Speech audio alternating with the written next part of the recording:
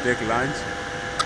This Boeing 787, better known as the Dreamliner, was the center of attention at Kenya Airways headquarters. American delegates led by U.S Secretary of Commerce for International Trade, Gilbert Kaplan, inspected the aircraft with a team of Kenyan cabinet secretaries. This is the economy class, and about 234 passengers will be seated right here. Now, passengers will feel as if they are at an altitude of about 6,000 feet, which means they will have less headache, less fatigue, and at the same time will be able to enjoy their flight.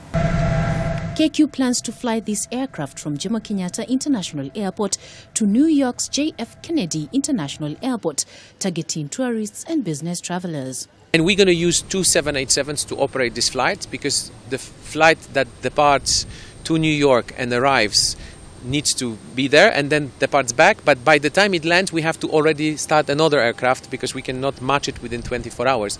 I think it's safe to say that Kenya Airways is really doing its part as it finalizes preparation for the new direct flight to the U.S.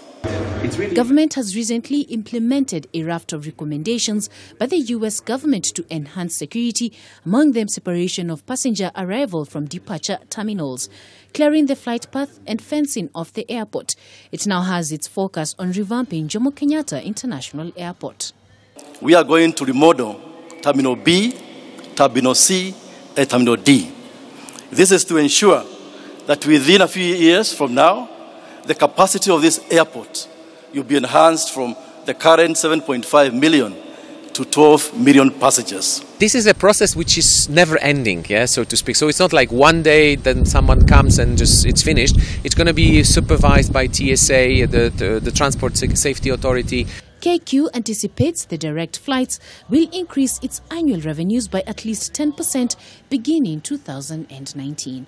Brenda Kirubu, K24 Business.